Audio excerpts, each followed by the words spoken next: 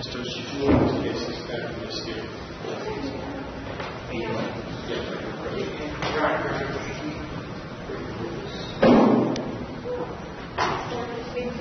if he were a repeat,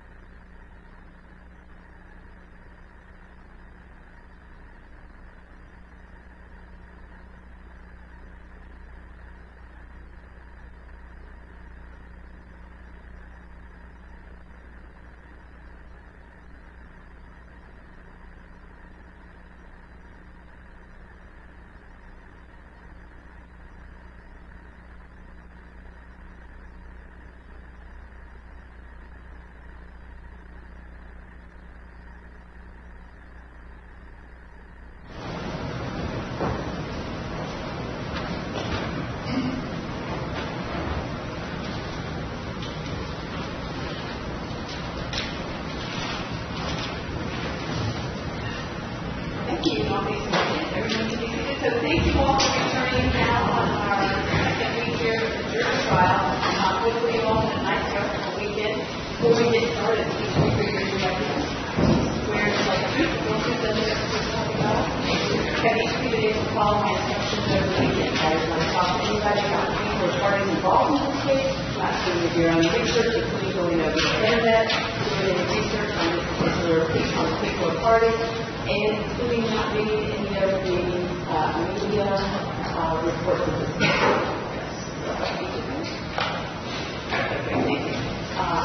And with any more approach or contacts over the course of the weekend to talk about this case.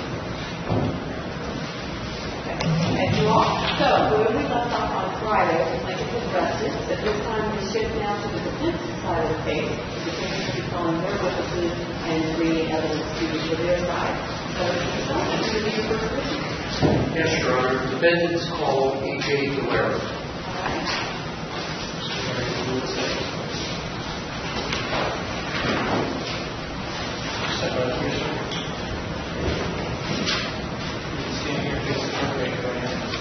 You just saw Ms. Orr from the testimony in this case to the truth, whole truth, and the truth, so I did. Step this way, please. Watch your step, have a seat, speak in the loud and clear voice.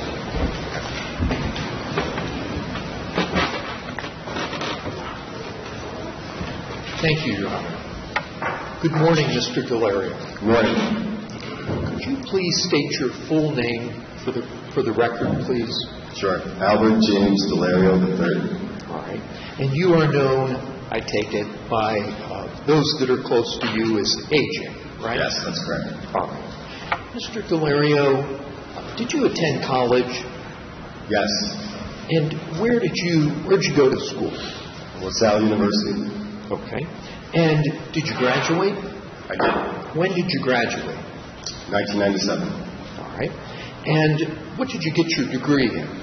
Communications and English. After you graduated, did you find work as a journalist? I did.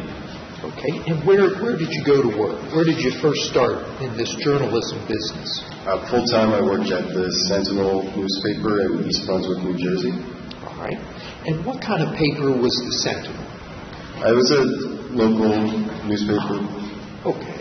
General, covered local events, all types of matters? Yeah, I covered a lot of zoning boards and stuff along those lines. Okay. City council meetings? City council meetings, yes. All right. Now, I take it you've worked for other publications as well? I have. All right. What other print publications have you worked for? After the Sentinel, I went to Montgomery County Newspapers, which was a group of local newspapers in the Philadelphia area. All right. And did you also work for any magazines in the Philadelphia area?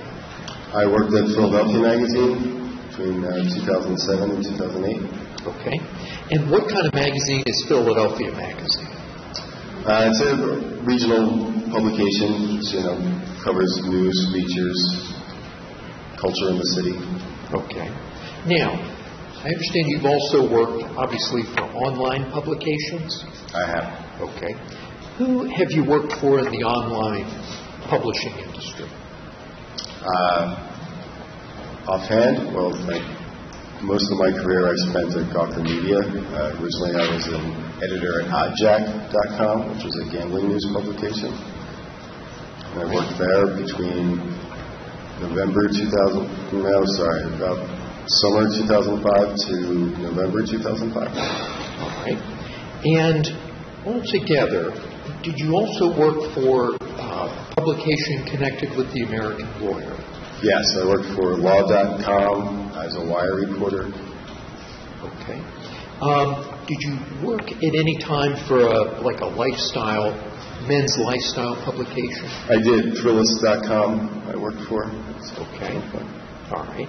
Now, all told, how many years have you, from the time you worked at the Sentinel in the early days up to the present, how many years have you worked as a journalist? Getting close to 20 years, I would say, 18. Okay. Now, when did you first go to work for Gawker Media? That would be 2005. Okay. And what was your position at that point in time? I was editor-in-chief of oddjack.com. Okay. Now, Oddjack, what was Oddjack? Oddjack was a gambling news site, where we also covered, professional poker players. Okay. And so you covered gambling news. Were you an expert in gambling news? I was supposed to be, but I was more talking about gambling news than poker players. Okay. All right. How long did you work at Oddjack? I worked there for about 6 months. And why for such a short time? They discontinued the site, Gawker Media did. Okay. And then what did you do? From there, I freelanced a little bit before I went to Thrillist.com. Okay. And when you were freelancing, did you sell stories to a variety of publications? I did, yeah. All right. And who were some of the publishers that you sold stories to? I did some work for Salon.com. I did a story for New York Times, actually, at that point. Okay. Any other publications that you recall? Not offhand. All right. I take it you would prepare pieces for a variety of news outlets? Yes. All right. Now, after freelancing, what did you do after you had a period where you were a freelance journalist? No, this is it after freelancing? Yeah, after you freelanced, where was the next full-time position that you That had? would be Thrillist.com. Okay. And what period in time did you go to Philadelphia Magazine? I went to Philadelphia Magazine between 2007 and 2008. Okay. And how long were you there? Approximately 1 year. Okay. Now, after Philadelphia Magazine, did you return to Gawker Media? I did. Okay. And so that would have been about 2008? Yes, sir. And what was your position when you went back to Gawker Media? I was senior writer of Deadspin.com. Okay. And then how long were you in that position? About 3 months. Okay. And then what happened at that point? I was promoted to editor-in-chief of Deadspin. Okay. What is Deadspin? Deadspin is a sports site. It talks about irreverent sports news and commentary. Okay. And how long did you hold the position as editor-in-chief of Deadspin? 3.5 years. Okay. And after that, after you left Deadspin, where did you go? From there, I was promoted to editor-in-chief of Gawker.com. All right.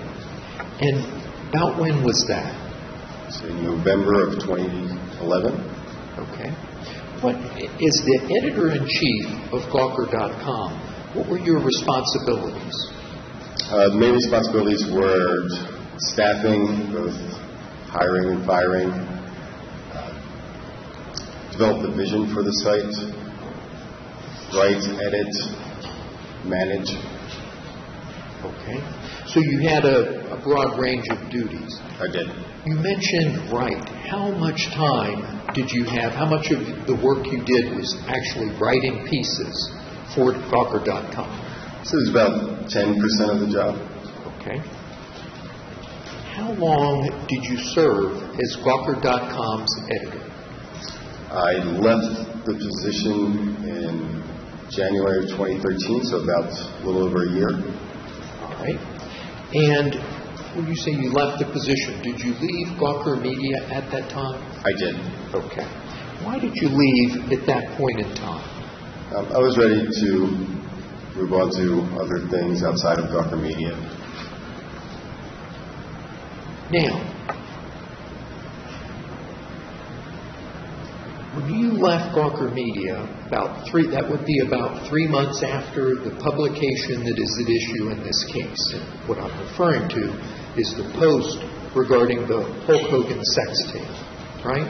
Yes. Did your departure from Gawker Media have anything to do with the post of the story that brings us all together here today? None whatsoever. Okay. Now, where did you go when you left Gawker Media? So we're talking about roughly the spring of 2013? Yeah. From there, I was a consultant for Spin Media.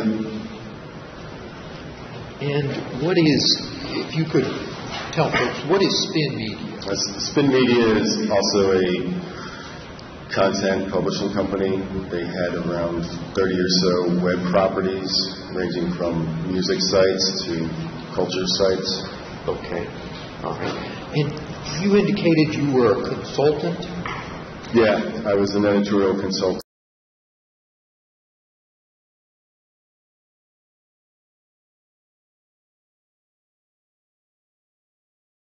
All right.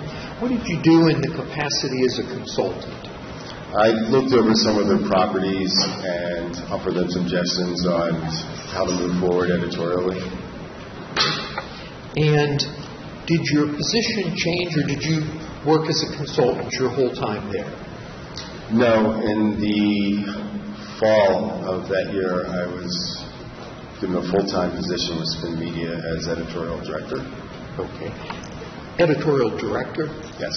All right. Now, what does that job encompass, or at least what did it encompass when you worked at Spin Media? At the time, the role was designed to give me complete control over the editorial direction of some of the properties they wanted to focus on. Okay. And how long did you serve in that capacity? Only about a month, I would say. Okay. And what happened at that point in time? The executive team that had brought me in had changed, and I was laid off along with several other people too. Okay. So after you were laid off from Spin Media, what did you do next? From there, I decided to start my own media company and began the conceptualization and fundraising process for RG Free, which houses Radder.com. Okay. So you were seeking to do what? Your own online publication? Yes. Okay. And what was it called? The online publication was called Radder.com. So the name of the publication was in fact Radder? Yes, sir. Okay. And could you please tell us a little bit about the website? What was the focus to be of Radder.com? Radder was originally supposed to be a set of local tabloids. We were going to launch in San Francisco, Los Angeles, and New York. Okay. And tell me this. How big of an operation was this? Initially, we hired 3 full-time people. We had an editor in San Francisco, an editor in Los Angeles, and we had a managing editor. And then that's on the editorial side. And then we also had a vice president of operations. Okay. Now, you indicated that you had to raise funds for this operation. I did. Okay. And how much money did you raise in the initial round of fundraising? In the seed round, as it's referred to, I raised About $1.1 million, close to it. $1.1 million. Thank you.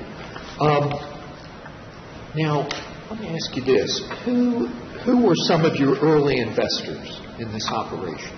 Well, Gawker Media was an initial investor, as was Radical Investments, which is operated by Mark Cuban. I didn't catch this. Sorry, Mark Cuban was one of the investors. What was the name of his investment? Radical Investments. Okay. All right. Any other investors? Yeah, we had approximately 4 more. All right. Now, all told, stepping back and looking at your career at this point, all told, how long did you work for Nick Dent or his publishing operations? A little over 5 years, I want to say. Okay. On and off? On and off. You'd work there for a time, you'd go somewhere else, you'd come back. So, you didn't work there steadily? I did not. Okay. And how would you describe your professional relationship with Mr. Dent? It was very good, very solid. We worked well together. Okay. Let me ask you this. How many publishers, as you sit there and think back over your career thus far, how many publishers, approximately, have you worked for in your career? Probably close to a dozen, I would say, overtake. And as you sit there, how does Nick Denton compare to those other publishers you've worked for? He was the best one I've ever worked for. Right?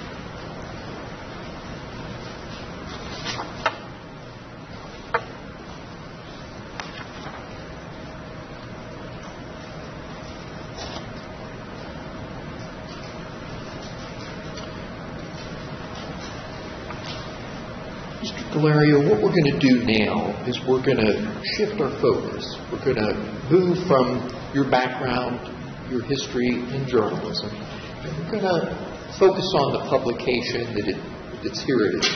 Okay? So if you could direct your attention to that post. Are you focused there? Okay. Now, when that was published, and you've seen it here, you've been in court each day, that's Plaintiff's Exhibit 2, and that is your post dated October 4, 2012. You're familiar with that, I take it? I am. Okay. Now, were you in your position as editor-in-chief at Gawker when that Hulk Hogan sex tape post was published on October 4 of 2012? Yes, I was editor-in-chief. Okay. Now, what I want you to do, focus your attention before the piece actually came out. Prior to October 4 of 2012, did you know who Hulk Hogan was? I did. All right. And what did you know about Hulk Hogan? That he was one of the best professional wrestlers of all time. All right. And did you know his given name? His name that he was given at birth? I did. Okay. And did you know him to be Terry Bollea? I was familiar that was his given name, yes. Okay. All right. Now, did you know that he had a reality TV show? I did. And what did you know it is? Hogan Knows Best. Okay. Did you ever watch that show? I have watched it, yes. All right. Now, let me ask you this. Have you yourself been a fan of WWE wrestling? I have. Did you watch WWE wrestling on television? I did. Okay. And during what period of time would you yourself have watched WWE wrestling? The early 80s, I was a fan. Up until about 1992, I watched it pretty regularly. Okay. So from the early 80s to 1992, do you remember any specific matches, any big events that you yourself watched? Yeah, I watched the first WrestleMania in 1984, 85, I believe. Okay. And was Hulk Hogan in the first WrestleMania? Yes, he was. Okay. And did you observe a bout, match, I guess it's called, involving Hulk Hogan? Yeah, I believe he was a tag team partner with Mr. T. Okay. Mr. T was the fellow with the mohawk. He was, Mr. yes. T? He was B.A. Baracus on the 18. Okay. All right. And who did Hulk Hogan and Mr. T, who did they wrestle in this tag team event? I believe they wrestled against Roddy Piper and Mr. Wonderful, Paul Orndorff. Mr. who? Wonderful? Mr. Wonderful. Okay. And who, for your part, if you can tell us, who were you rooting for? I was rooting for Roddy Piper and Paul Orndorff. Okay. And why is that? I was a huge Roddy Piper fan. All right. So what was your view of Hulk Hogan? Now we're going to move a little forward in time. What was your view of Hulk Hogan prior to October 2012? He was someone that I'd grown up with and known very well because I was a fan of WWE growing up, and also knew him as an iconic figure. All right. When you were small, when you were a young man, young boy actually, did you have any of that, well, I'll call it paraphernalia, any of the toys and the dolls and this type of thing? I did. I had several of the wrestling dolls, and then I also had thumb wrestlers, which were these little rubber characters that you put on your thumbs. Okay. Thumb wrestlers, so you could have your own little mini matches? That was the idea, yeah. All right. And among the thumb wrestlers that you had, did you have a Hulk Hogan thumb wrestler? Yeah, I absolutely did, yes. Okay. At the time when you were a small boy, did you like Hulk Hogan? I did. Okay. And now, we're going to go from that period and we're going to move forward in time. And at some point, now you're an adult, you're sitting in this editorial seat at Gawker.com. You're the editor-in-chief, all right? Yes. So we have moved up through the decades. At some point, did you learn about a Hulk Hogan sex tape, or a tape purportedly involving Mr. Hogan engaged in sex with a woman? Yes, I did. Okay. And when was that? Approximately March of 2012. Okay. And who was it that broke this story about there possibly being a Hulk Hogan sex tape out there? It was TMZ.com. Okay. Now, what do you recall about that TMZ report that comes out in March of 2012? I recall that the existence of a Hulk Hogan sex tape was being shopped around, and that they were looking for the people that were involved in shopping the tape. Okay. And did you see this TMZ report online? Did you see it on television? How did it come to find its way to you? I saw it online. Okay. And as an editor of Gawker.com, would you, in the normal course of your reporting and overseeing the Gawker.com site, would you visit TMZ on some kind of regular basis? I would. Okay. And for what purpose? Well, as editor of Gawker, you do frequently check out other publications that sometimes cover it. But I was also part of TMZ's mailing list, so I would get regular updates in my email inbox about their latest stories. Okay. So they would send you notices like, hey, there's a story on X, hey, there's a story on Y, and then if it was of interest to you, you would, click on that? Yeah, I would click on it and go over and read it. Okay. Do you recall anything else about this TMZ report? I do. There was a phone conversation, I believe, with the editor and publisher of TMZ, Harvey Levin, and also Hulk Hogan and David Houston. Okay. Pardon me. And David Houston is the same gentleman that we saw last week, Mr. Hogan's lawyer. Yes. And was that was made clear on the TMZ report? It was. Okay. All right. Now, do you recall anything that Mr. Hogan said at the time about these events when this story came out in March of 2012?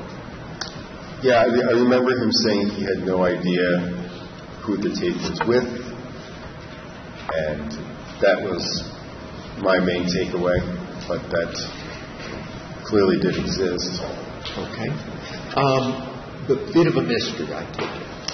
That's what it seemed to at the time, yeah. Okay. Let us move forward in time once again. And did you hear, after March of 2012, did you hear any other reports about a Hulk Hogan sex video? I did. And where did you hear this, and what did you hear? There's a website called thedirty.com, which had reported that it had seen the Hulk Hogan sex tape and was showing still photographs of what was on the tape. All right. And did you yourself see these still photographs that they displayed on the internet? I did. Okay. And when was that in time? That was April of 2012, I believe. Okay. So you went online, read the report, saw the stills that were displayed there. I did. Right? Do you recall, basically when you saw those stills, what's your recollection of what they looked like? There was a grainy footage of an individual that looked like Hulk Hogan as I had known Hulk Hogan to look like. And he was in a bed, but it was a little unclear as to what was going on, but just given the information that I had in front of me, it was a sexual act of some sort. All right. Now, let me ask you this. When was the next time that you remember hearing anything to do with a Hulk Hogan sex tape? It's September of 2012. Okay. And what happened in September of 2012? I received an email from a man named Tony Burton. All right. And when did you receive that email? Late September 2012. Okay. So this would be approximately 6 months from the time of the first TMZ report in March. Yes. Okay. Now, if you could tell us, who is Tony Burton? Tony Burton was a manager for the Don Buchwald agency. All right. And what is the Don Buchwald agency? It's an agency that represents, at that time I knew them as representing various radio personalities. Okay. And how was it that you knew Mr. Burton? I take it you've never worked in radio, have you? I did not. Okay. So how was it that you knew Mr. Burton? Well, he had emailed the site that I used to work for, Deadspin. He had emailed there, I believe, 1 or 2 times. So I was familiar with his name. All right. So you met him in connection with past work. Did he have clients that had some interest in the things you did at Deadspin? That was what I was led to believe, yes. Okay. All right. So now he contacts you in September of 2012, right? Yes. So when he contacts you, what does he have to say for himself? He emailed me and said that he had a client of his that wanted to send me a package. All right. And did you know at that time who it was that he was representing? I did not. All right. Did he give you any idea what it was that he thought would be of interest to you? Not in that initial email, no. Okay. At some point, I take it you had a subsequent communication with Mr. Burton? I did. Okay. And that was after that first email exchange? Yes. All right. Now, in those subsequent contacts, what did you and Mr. Burton discuss? He asked me to have a phone conversation, and we spoke on the phone, and he told me a little more about what he thought the package that was being sent to me would be. All right. And let me ask you this. What did he say the package was going to contain? He said it might be a tape, and a tape having something to do with the Hulk Hogan sex tape story that was reported in March and April. Okay. So the same sex tape that had been out there being discussed prior to that? Yes. At least that's your understanding. That was my understanding. Okay. So what did he say that he wanted from Gawker? What was he asking you for? He was just asking me to receive the package and take a look at it, and that was it. Did he ask for your mailing address? He asked if we had a P.O. box that to send it to, and I just gave him our office address at Gawker Media. Okay. And did you want to know who he was representing? It was not important to me. Okay. Did you ask him who he was representing? He had just said a client of his that was a fan of myself and Deadspin. Okay. So he didn't offer more particulars, I take it? He did not. No. Okay. Now, in this discussion with Mr. Burton, did he raise the subject of money? Not at all. Did he tell you that he wanted money for the tape? No. Did he tell you that this undisclosed, unnamed client of his wanted money for the tape? No. Okay. Did he, at any point, did anybody else in this whole, since the time you got the call from him to the present, did anybody ever contact you and say that they wanted money for that tape that ultimately found its way to you? No. Okay. Now, did Mr. Burton explain the motivation for this offer? Did he tell you why someone wanted to give you the tape? Other than just being a fan of Deadspin, no. Okay. No more detail than that? None. Okay. Now, did you provide Mr. Burton with your address at Gawker? I did. Okay. And did you receive this video that had been foretold? It was sent to our office, yes. Okay. And now, when the video comes to Gawker's office, were you there at the time? I was not. I was on vacation. Okay. So you were where? I was in Montana seeing Pearl Jam, and I had also visited Portland, Oregon, and Seattle. Okay. So you're away on vacation. Did you learn while you were away that the video had in fact arrived? Yes. Okay. And how was it that you learned that it showed up? I was told by another employee at Gawker Media that the tape had arrived and was sitting on my desk. Okay. And who was that other employee? Emma Carmichael. And what was her position with Gawker.com at that time? She was managing editor. Okay. Now, had you given her a heads up to look out for this package? I did. Okay.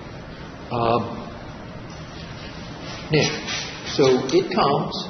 She reaches out to you and says, okay, it has actually arrived, right? Yes. Okay. And what did you do when you learned that the sex tape had arrived? I told her to open it up and take a look at what it was. Okay. Confirm that it was what had been said to you? That's correct. Okay. So to your knowledge, did Ms. Carmichael view portions of this sex tape? That's correct. Okay. Now, did she say anything to you about the video? She said that she had watched it in some capacity. I believe she said, thank you, but in a sarcastic way. Right. And did she say it is, in fact, the Hulk Hogan sex tape? She did confirm that fact. Yes. Okay. Mr. Delario, did the package that came, did it have a return address? No. Okay. Now, at some point, I take it, you come back from vacation, come back from the West Coast, and about when was that? It was early October of 2012. Okay. And upon your return, did you yourself review the video? I did. Okay. And what was the duration of the video? It was a little over 30 minutes. All right. And what was the quality of this video? It was poor quality. It was very dimly lit, black and white and grainy footage. Okay. Could you recognize anyone that appeared in the video? Yeah, I recognized Hulk Hogan. Okay. And could you recognize anyone else? There was a woman in the video as well, which, according to other previously reported news, was rumored to be Heather Clem. And then there was also a male voice at the beginning of the recording, which, according to other reports, seemed to be Bubba the Love Sponge. Okay. When you say a voice, so the voice on the tape appeared, I take it you couldn't see the person who was speaking. No, yeah, in the early, I want to say the first couple minutes of the tape, there's a shot of Hulk Hogan and Heather Clem on the bed, and then there's a voice that appears to be coming from whatever doorway was there, and he says something along the lines of, you guys go have fun now, something like that. Okay.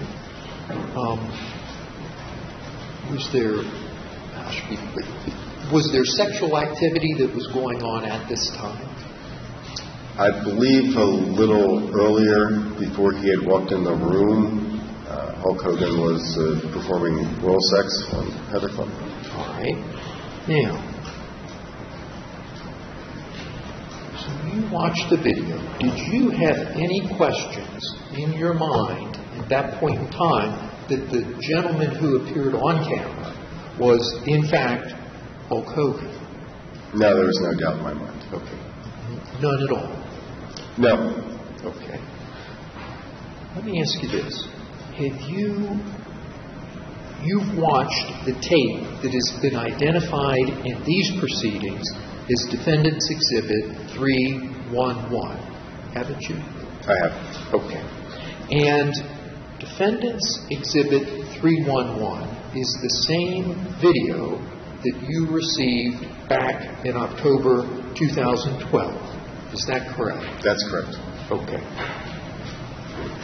So that would be, Defendant's Exhibit 311 would be the video that you watched in October of 2012? That's correct. All right.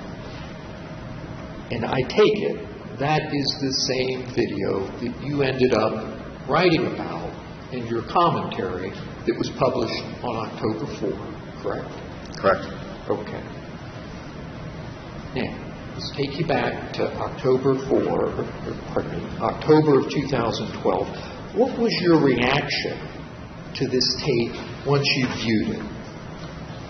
I was amused by it. All right.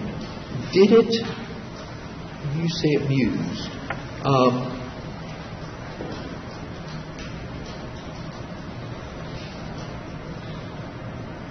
what was your reaction based on where things were, what you knew, how this all came to be? You indicated you were amused. Why were you amused? Well, I grew up watching Hulk Hogan and knew him as this character for most of his life. And this was not a situation I expected to ever watch him in. All right. Now, did the tape, the one that was sent to you, did it comport with these previous reports you'd had about the sex tape and all of that? Starting with what you heard in March from TMZ. Right. Yeah, I mean, given the past news about it, it seemed to be, it was my reasonable assumption that this was the tape that everyone was talking about, or at least TMZ and The Dirty at that time. All right. Now, you indicated when you saw this, your first reaction was amused. But did it prompt you to ask questions that went beyond just your personal reaction? It was strange, especially if it was Love with a Love Sponge talking in the beginning of this tape, and it was actually his wife, which, as far as I could tell, that seemed to add up in terms of the rumors that were out there. I would find that strange because it seemed like Bubba the Love Sponge was okay with having Hulk Hogan, who also knew to be his best friend, having sex with his wife. Okay. So now shifting from kind of what you thought was at that particular point in time back to the process that ultimately ends up resulting in a publication. With respect to the process, what did you do next? From there, after viewing it, I was thinking about what I was going to write about. I decided I was going to write about what I'd seen on the tape. I was also going to do a commentary on celebrity sex tapes in general, but first I had to mark off the portions of the tape that I wanted to pass along to our video editor to splice up for publication. Okay. Now, who was Gawker? Who was Gawker.com's video editor at that point in time? That was Kate Bennett. All right. And what did you direct her to do? I directed her to look at the timestamps that I had marked off for her and to find those parts of the tape and to splice it all together in a very short version of 30-minute tape. Okay. So you're going to take the 30-minute tape and you were going to distill that down to a much smaller, shorter portion, right? Yeah, based on the stuff that I was planning on writing about. Okay. I wanted those excerpts there. Okay. And how, when you gave Ms. Bennett this direction, how was it you decided which portions you wanted excerpted and which portions you were thinking about writing about? Well, given what I was going to say about celebrity sex tapes in general, I wanted the more innocuous and banal conversations between Mr. Hogan and Ms. Clem in the video. That was what I was focusing on. That was the part that I found most amusing. Okay. And did you want to also show some portions of sexual activity? Yeah, very brief portions just to clarify and confirm that they were in fact having sex. Okay. As had been out there previously, I take it. That's correct. Okay. Now, let's look at an exhibit or return to an exhibit that was put on during the plaintiff's case last week, and I'll ask you to take a look at that. Your Honor, again, if you could please call up Plaintiff's Exhibit 230. If you could display that on the screen.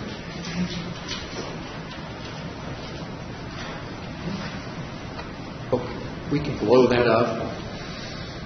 All right. Now, Mr. Delario, if you could look at the portion there, the text of that email. Well, let's look first at the date. You see it is an email between you and Tony Burton. Did you see that? I did. Okay. And the date appears there, October 3rd, 2012 at 11 a.m. Do you see that? I do. Okay. Now if we could look down to that first substantive paragraph that starts so, and look there at the first sentence. Okay. So we're going to slice this up into a highlight reel, then do some commentary on the stills. Did you see that? Yes, I do. Okay. Do you recognize that exhibit? Yes. All right. And this was, we looked at last week, this was part of a string of emails between you and Mr. Burton, right? That's correct. Okay. So the point that we have there, and there has been talk in these proceedings about a highlight reel. Do you recall that? I do. Okay. You say we're going to slice this up into a highlight reel and then do some commentary on the stills, right? Yes. What did you mean when you wrote this to Mr. Burton? What did you mean by a highlight reel? That I was going to take the 30-minute tape and then whittle it down to a very short amount of time, mostly based off the stuff that I was going to write about. Okay, so that's what you were describing to us a moment ago. You were going to talk about some of the more, how should we say it, mundane aspects of what was on the tape. Yeah, that's correct. Okay. Now, when you used the phrase highlight reel, were you referring to the portions of the video that showed sexual activity? Not necessarily, no. No. And how much of the video that was ultimately, how much of the sex tape excerpts that were ultimately posted on Gawker.com, how much were sexual activity? I think it was well under 10 seconds. Okay. Would it be fair to, you say well under, would it be fair to say roughly 9 seconds? 9 seconds. Okay. Now, so when it has been talked about in terms of highlight reel, I take it this was not a highlight reel, it didn't constitute a highlight reel of the most graphic sexual content that was on this Hulk Hogan sex tape. No, not at all. And I take it that was not your intent. Is that fair to say? That's very fair to say, yes. Okay. If it had been your intent to do a highlight reel of the most graphic sexual material, would the post that went up containing these video excerpts on October 4, 2012 be different than what Gawker put up on that day? Yes, very much so. Substantially so? Substantially. Okay. Now, at this point in time, when Ms. Bennett gives you her first effort at the excerpts, the distilled down excerpts for you to write about, how long was that bit that she gave you? It was about 3 minutes. Okay. And did that version, that 3 minutes, did that ever get published? No, it did not. Okay. And I take it then that you end up editing it down even further. That's correct. Yeah. Okay. And what was the duration of the ultimate sex tape excerpts that you posted on October 4th? A minute and 41 seconds. Okay. So the process then is Ms. Bennett edits the 30-minute video down to about 3 minutes, right? That's correct. Okay. And then she distills it down further to a minute and 41 seconds. That's correct. Okay. And are you the person that is supervising this process all the way along the road? I am. Okay. So you've already explained to us about the 9 seconds of sexual activity. Then the remainder of the excerpts that you posted, what did that show? Most of the conversation that I was talking about, plus I believe there were some scenes of him putting his clothes back on, and then also having conversations with Mrs. Clem. There's also a shot of him answering his phone, and then looking at his phone and not picking up his phone. Okay. So are these some of the things that you then wrote about in your commentary? That was some of it, yes. Okay. And did you ask Ms. Bennett to do anything else as part of her job? I asked her to put subtitles. Okay. And why did you ask her to put subtitles on the excerpt?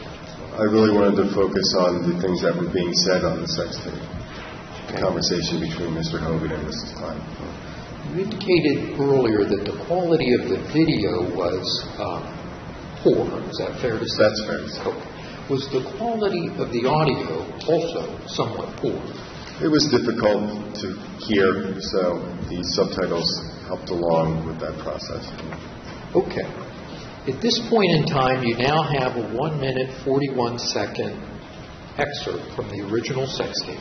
Did you consider blurring any portion of the video? No, I did not. Did you consider pixelating any portion of the video? I did not. Did you consider obscuring, like, private parts? You've seen videos where they put a little circle, or that kind of thing? That kind of thing. No. Okay. You're familiar with that? Yeah, I am. Okay. Why didn't you consider that here? First, the footage was pretty poor to begin with, and there was really not that much time that was spent focusing on actual sexual activity in the tape itself. That was it. All right. Now, at what point in this process did you write your commentary? After I viewed the tape initially, I began to formulate what I was going to write about. So, yeah, I would say I was at least writing it at that point in terms of a draft, or at least drafting an idea. All right. Now, so you've got the excerpt. You write your commentary. Did you show it to anyone at Gawker? After I was done writing it, I passed it along to Emma Carmichael. Okay. And you indicated earlier Emma's role is the managing editor for Yes. Gawker.com? Okay. Anyone else at Gawker that you spoke to about posting this video before it was published? Anyone else I spoke to? I think I also passed along to Leah Beckman as well. Okay. And what was her role? She was associate editor at Gawker.com. All right. Did you reach out to anybody beyond the editorial side of the operation? I reached out to the business side. Okay. And why would you have reached out to the business side? Well, as a courtesy for when we do some material that deals with sex, I used to give the ad side a heads up to collapse all the ads on the page, because advertisers don't usually like to be next to some material that's somewhat sexually explicit. Okay. So it's not where they would prefer to have their ads appear? That was my understanding. Okay. Now, you used the term collapsed. I told them to collapse the ads on the page. What does that mean? That means there would be no advertising on the page at the time the post was up. Okay. So it's not going to appear next to this story about a Hulk Hogan sex tape? That's my understanding. Okay. And is that standard operating procedure at Gawker? I believe it was at the time. Okay. Let us do this. Another exhibit that we looked at last week was Plaintiff's Exhibit 2, which is a copy of the challenged post.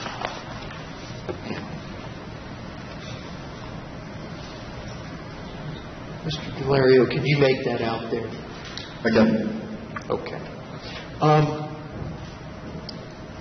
Now, you see there, above the headline, you see there it says NSFW. Yes. Okay. So is that, what would you call that? What is that at Gawker? That's a tag that's given out as courtesy to our readers to signify that it's not safe for work. Okay. And is that like an advisory? Yes. Okay. Is that common in the online publishing world? It's fairly common. Okay. So you give people a heads up. Yes. All right. Now, so they know that what this story is going to contain is adult content, should we say? That's safe to say, yeah. Okay. Perhaps nudity. Perhaps nudity. Okay. Some sexual content, things of that nature. Yes. Okay. Now, is Is that NSFW advisory or warning that you see there, I take it that is related to the heads up that you gave your colleagues in advertising? That's correct. Okay. So that's how the site deals with this then, right? Yes. Okay. Now, did you, when you're putting this together, did you include any links in your article? I did. Okay. And Tim, if you could scroll down to the second paragraph. Now, if you see there, well, let me ask you this before we go to the individual links. What kind of links did you include? In this first part? Yeah. They were links to other famous celebrity sex tapes. Okay. And what was your purpose in including links to other famous celebrity sex tapes? That was done to establish the fact that this had become a genre of sorts, that there were many celebrity sex tapes, that it was its own cottage industry in its own way. Okay. Had it become, by this point in time, in the fall of 2012, had it become somewhat of a cultural phenomenon, at least for some folks? Yes, that's correct. Okay. So you are providing, through what we can do on the Internet, you can have a link, right? And it will take you to some reference to these other past celebrity sex tapes. Yeah. Okay. So if we look at the first one there, it says, if you can, second sentence, well, let's pick up with big enough to smash a boat horn with authority. Do you see that? I do. Okay. And if we were to click, if we had Internet access in here, we could click on that, and where would that take us? That would take, if I remember correctly, it was a photo of the Tommy Lee and Pamela Anderson sex tape. Okay. So that would remind us of that whole sex tape episode. Yes. Okay. So if your reader went along in that same sentence and said, or their faces are lit up like Gulf War Scud missile footage after midnight. You Yes. see that link. Also in red, right? So if I, as your reader, clicked on that, where does that take me? That took the reader to a page referencing the Paris Hilton sex tape. Okay. And if I continued on, it says their sex, purposeful, vaunted celebrity sex, is still incredibly dull. The normalcy of it is exciting, though. When you see glimmers of, and we come to our next one, sloppy kissing in red. Do you see that? I do. What does the reference to sloppy kissing refer to? Where would that take us? That took the reader to a link of the Kim Kardashian and Ray J celebrity sex tape. Okay. And lastly, it says Orson shoulder moles are just an earnest, breathy, post-coital, I love. You see that one, that red one? I do. What is the I love one? Where would that take us? I think, again, that was a reference to the Pamela Anderson and Tommy Lee sex tape. Okay. All right. Neil, did you include these links that we've just looked at? Did you include those for what purpose? Context or? Context, then, to show how many times celebrity sex tapes have been talked about and viewed in the mainstream media at this point. Okay. Now,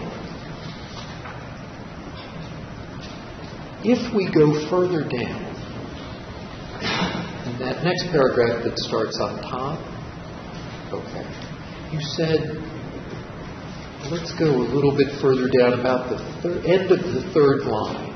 You see it says, this footage was stealthily circulated last April. Do you see that? Yes. Okay. Now we come to another one of those red text portions, and you see it says TMZ reported its existence. I do. Okay. If I were to click on that, where would that take me? That would take it back to the original TMZ written report about the Hulk Hogan sex tape being chopped. Okay. And is this the one that included an appearance, at least on the phone, by Mr. Hogan? I can't remember exactly, but I don't think so. I think this was the written report. That was just the TMZ report. Okay. So that's the written report from TMZ. Yes. How about the next? Then if the next one says the Dirty showed some screenshots. Do you see that one? I do. Okay. And where does that take us? That takes back to the Dirty website, where it's reported that it had an exclusive Hulk Hogan's sex tape. Okay. And its screenshots that accompanied it. All right. And then, if we continue on, you report that Hulk lawyered up because he claims he was, and we have it in red, he was, quote, secretly filmed. Do you see that? I do. Okay. Now, if we click on that, where does that take us? I believe that takes it back to the TMZ phone interview that was between Harvey Levin, Hulk Hogan, and David Houston. Okay. So that's the one supporting that. That's when he said, he being Mr. Houston, said it was secretly filmed, right? That's correct. Okay. Now, the last one there, a little below where we're just looking. Last week, you see the link to Heather Clem? Yes. And where would that take a reader? I believe it was another page that was discussing whether or not the woman in the video was Bob the Love Sponge's wife, Heather Clem. Okay. All right. If we could now go back up to the top. There you go. Okay. You see there, a headline appears. Even for a minute, watching Hulk Hogan have sex in a canopy bed is not safe for work, but watch it anyway. Do you see that? I do. Okay. Were you the person at Gawker.com who wrote that headline? I was. Okay. What did you seek to communicate to your readers when you wrote that posting that it was not safe for work, but watch it anyway? It was to talk about, making a reference to the commentary that I was making, that a lot of these celebrity sex tapes are things that most people say they don't want to actually see, but most watch them anyway. And I was kind of making a reference to myself that I was guilty of the same thing at this point. Okay. Were you being somewhat facetious? Yes, definitely. Okay. So the headline was an encapsulation or a shorthand effort to kind of summarize the point you were making in your commentary? That's true. Okay. And you indicated that it's kind of an observation about human nature, right? Yes. Okay. Is it like when you tell somebody, don't peek or don't look, right? Is it that kind of thing? Yes. All right. Now, did you think that your readers, despite the fact that it bears the NSFW advisory, did you think your readers would in fact go ahead, read your piece, and at least some of them click on the link and go see the video excerpt? Yeah, I thought that would be a possibility. Sure. Okay. All right. Did you speak to anyone at Gawker prior to publishing on October 4, 2012? And what I mean by that is, that's not a good question. Let's try it this way. Okay, you already told us about the folks you talked to in preparing this piece. You had a conversation with Emma. She said, I've seen it, I've reviewed it. You had her review the piece when it was all done. Leah Beckman also reviewed the piece. You worked with Kate. You've told us about all of those conversations. And you gave a heads up to the advertising folks, right? That's correct. Okay. So now we're ready. The piece is done. You've done all that. As you sit here today with us, do you recall speaking with anyone else at Gawker before you saw that this was published on the site? No, I remember. Did you speak with Nick Denton before it was published on the site? No, I didn't. Now, he is your boss, or was your boss at the time, right? That's correct. Okay. Did your position as editor-in-chief of Gawker.com, did that give you the editorial authority to post a story that was NSFW without consulting the publisher? Yeah, I believe it did. Okay. And how does that work in publishing? Is the editor-in-chief has that power? Yeah, most of the time, the editor-in-chief decides what goes up on the site and what does not. Okay. Does the publisher review everything that is published on a site like Gawker.com? No. Now, what were you, if you could explain to us, when you post this on the site, October 4, 2012, what was it that you were looking to share with your readers? Keep being more specific. Yeah. You've got the piece ready, your point that you're trying to communicate to them. What did you hope folks would take away from seeing this? That the Hulk Hogan celebrity sex tape does in fact exist, and that I had watched it, and I have an opinion about how celebrity sex tapes fit into our culture. Here's some of the stuff that I found amusing in the Hulk Hogan celebrity sex tape. Okay.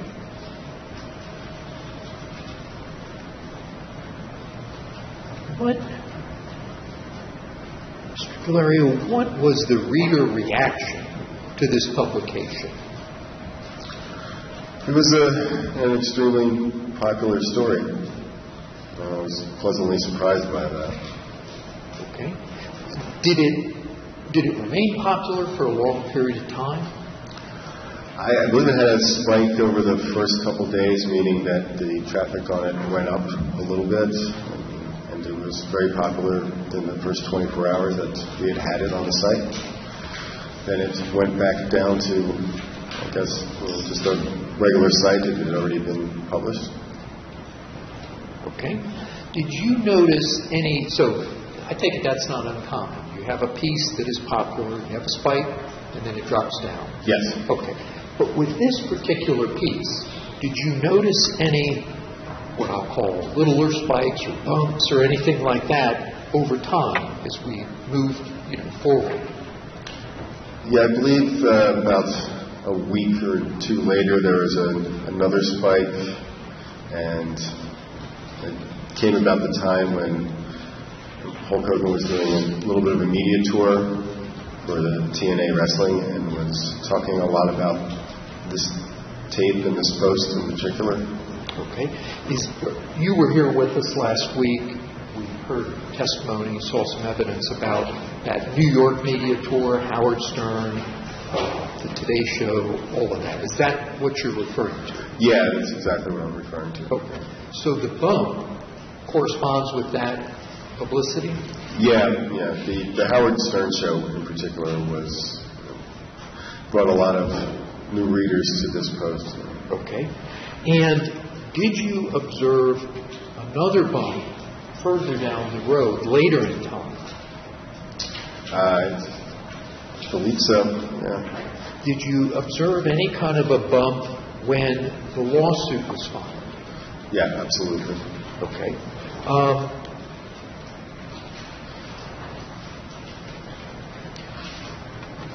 So, let me ask you this. Were you surprised at the attention that this story received? I was very surprised. Yeah. Before you published it, who did you think, among your readers out there, who did you think was going to be interested in a story like this? Well, people who grew up with Hulk Hogan, like me, and knew of him as the character that he is. Okay. So were you thinking it would appeal to folks that followed professional wrestling? That's what I assumed. Yeah. Okay.